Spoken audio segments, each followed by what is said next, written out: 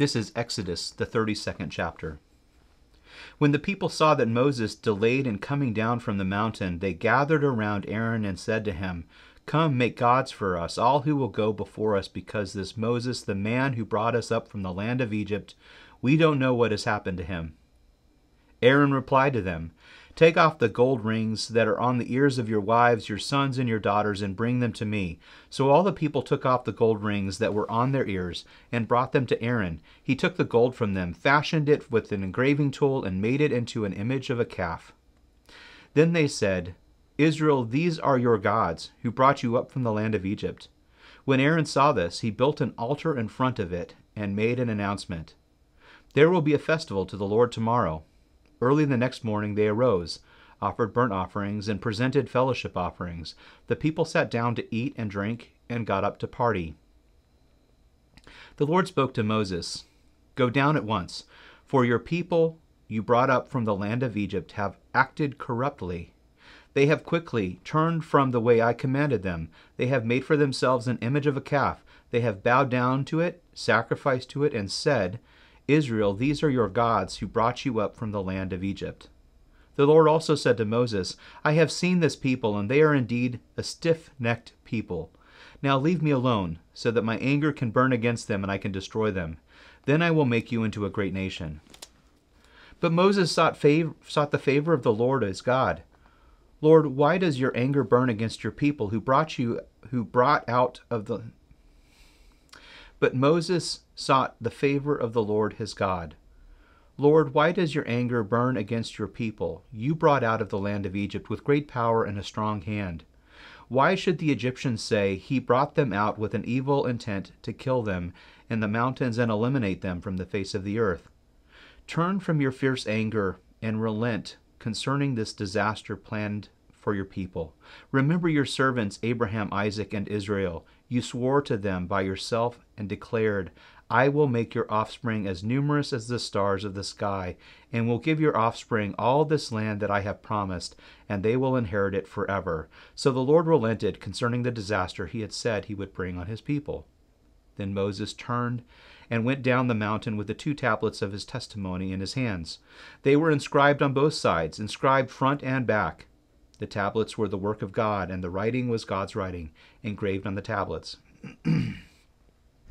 When Joshua heard the sound of the people as they shouted, he said to Moses, "There is a sound of war in the camp." But Moses replied, "It's not the sound of a victory cry, and not the sound of a cry of defeat. I hear the sound of singing." As he approached the camp, he saw the calf and the dancing. Moses became enraged and threw the tablets out of his hand, smashing them at the base of the mountain. He took the calf they had made, burned it up, and ground it to powder. He scattered the powder over the surface of the water and forced the Israelites to drink the water. Then Moses asked Aaron, "What did these people do to you that you have led them into such grave sin?"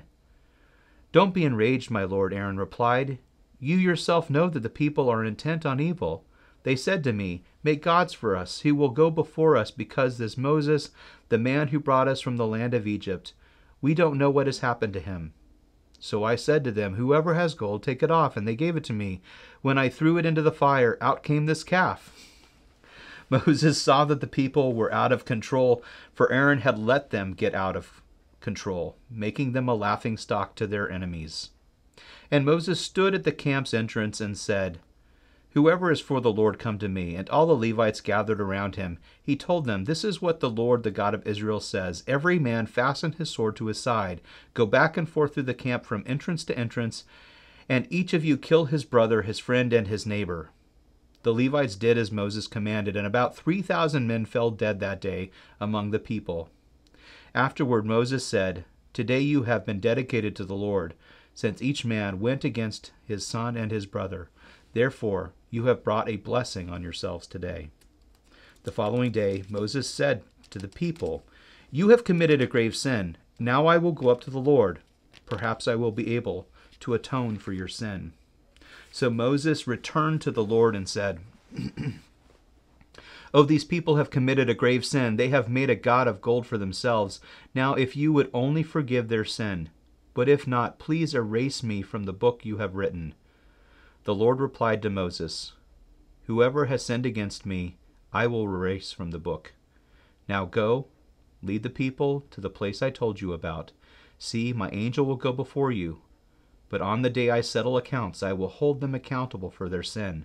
And the Lord inflicted a plague on the people for what they did with the calf Aaron had made. Beloved is where we begin. If you would enter into the wilderness, do not begin without a blessing. Do not leave without hearing who you are. Beloved, named by the one who has traveled this path before you.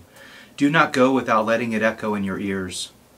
And if you find it is hard to let it into your heart, do not despair. That is what this journey is for. I cannot promise this blessing will free you from danger, from fear, from hunger or thirst, from the scorching of sun or the fall of the night, but I can tell you that on this path there will be help. I can tell you that on this way there will be rest.